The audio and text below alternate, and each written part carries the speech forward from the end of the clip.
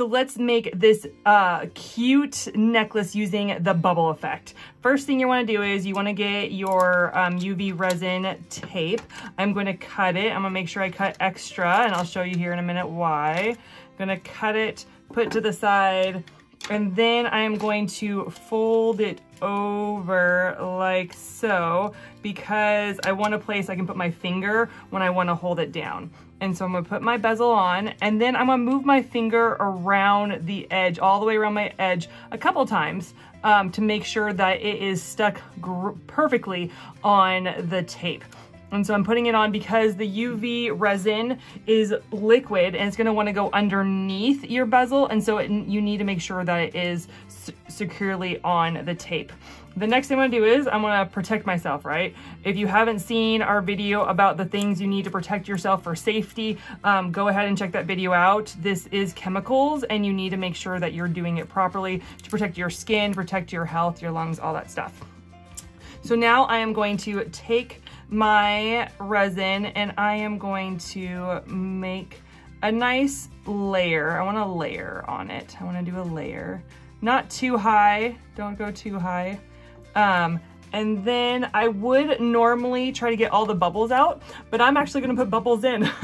So there's no point putting bubbles out. You just need to make sure that the resin is all the way around it, that it's on every edge, it's making a layer, all that. So I have here some water with some just dish soap, just regular dish soap, and I've put in a good squirt, a couple of squirts in here, and I shook it up really well to make some really great bubbles.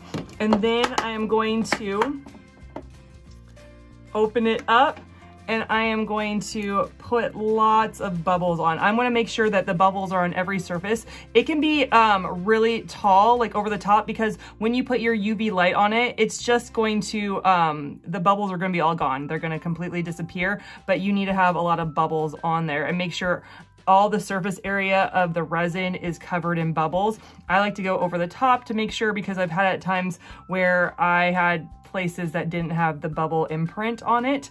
And so I want to make sure that I am having all the bubbles on, and I think that's good. Now we're going to put our light on for a good 60 seconds, 60 to 90 seconds, put it on, and the bubbles should disappear completely after those seconds.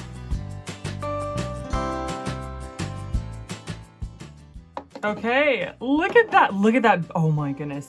That is gorgeous. Now you need to put the UV resin on the back, which is actually going to be your front. This is actually going to be your front, but you need to put it there because it'll be sticky. You don't want sticky at all. You want the resin to be completely dried. If you're having a hard time, put it on the sun for like 5 minutes, but I'm doing the back side so it's not sticky for another 60 to 90 seconds. All right, so we've dried the back side as well. Oh my gosh, those bubbles are gorgeous. Now, there's a couple things you could do because you're going to put another layer of resin, but first, you're going to want to color the bubbles so that you can see the bubbles, because if you just put the resin on, it's going to hide all the bubbles, and then there'll be no point of you doing this technique.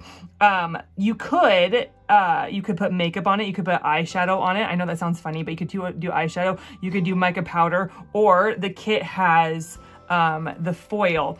And so I'm going to take the foil, I'm going to take the pieces, and I'm just going to, and this isn't toxic anymore, I can use my finger, I'm just going to kind of squish the foil on so that you can see it on the other side. But I love this technique. Those bubbles are gorgeous. You could even just leave it like this. Seriously, you could leave it like this and not put any more resin on it. But I want to kind of make this like silver effect. Oh my gosh, this is so pretty. And so I am going to be putting the foil on this piece, and it's gorgeous. And so you're gonna wanna squish it down. You wanna squish it, get it all in the cracks, make sure it's getting in the cracks, and you're just gonna fill all the edges. Because if you don't, when you put the last layer of resin on, it's gonna like disappear, like the bubbles are gonna disappear.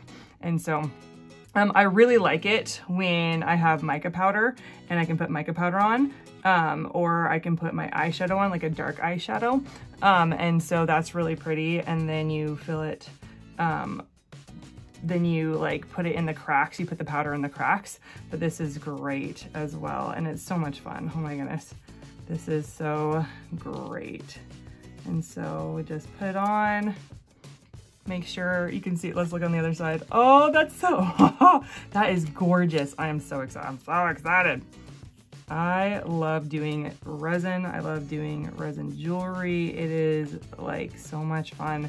And when you can be creative, it's just like, it's just kind of like such great, kind of like a peaceful time for you just to kind of relax and let your creativity flow. So I'm almost done, just trying to get every crack so we're good. It's gonna be so pretty.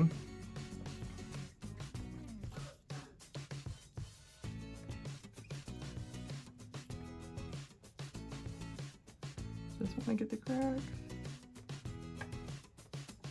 Okay, so again, this is not the front side. This is not the front side. This is gonna be your front side. And it's looking so pretty. Oh, I see a little spot where I did not get.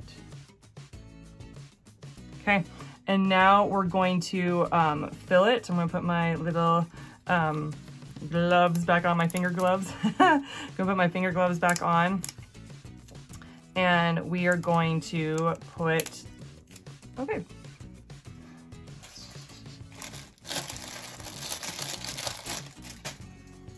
And we are gonna put the resin on and do this last layer. Okay, so making sure it's full, like making sure you get in the middle. Usually wanna do the middle and on the sides, but I filled it pretty full. And now I want to get in all the cracks. I want to make sure it's full enough. If not, you can always add more, but make sure it goes to all the sides. It's going to all the sides. I might add just a little bit more, and that is okay. You don't want to overflow, but you want it to be full. It's a fine line, I can tell you that.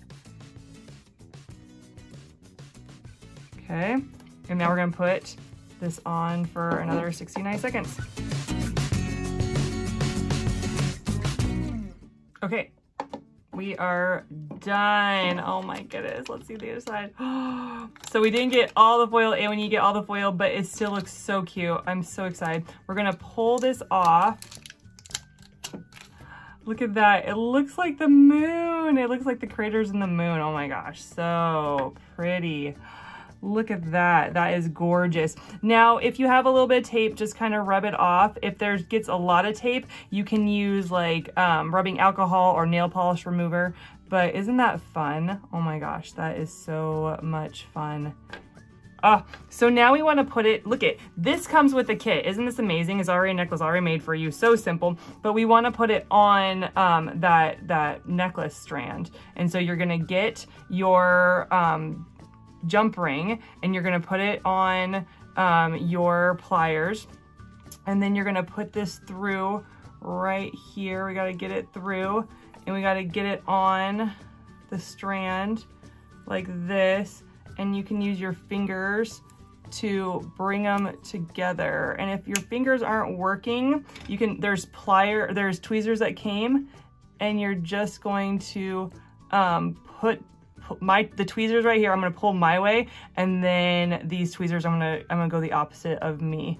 So we're kind of trying to get the jump ring to come together.